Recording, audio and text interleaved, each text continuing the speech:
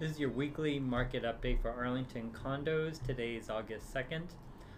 What I see is there are about 5 homes that came on the market this past week actually. The average price was about $549,600. We have had about 4 price changes this week, and most of them were in the range of the 800 to 1.5 million. There was one for 50 to 500, and on average a price reduction was 287.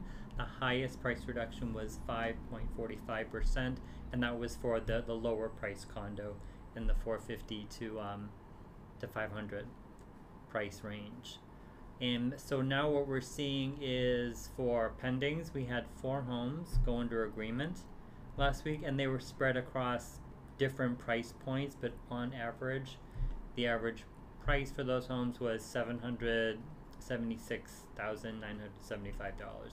They were on the home, actually they were on the market for 6 days before getting an offer.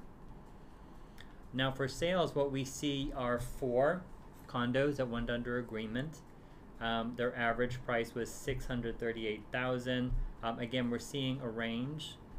Most of those are in the 600 to 900 price point.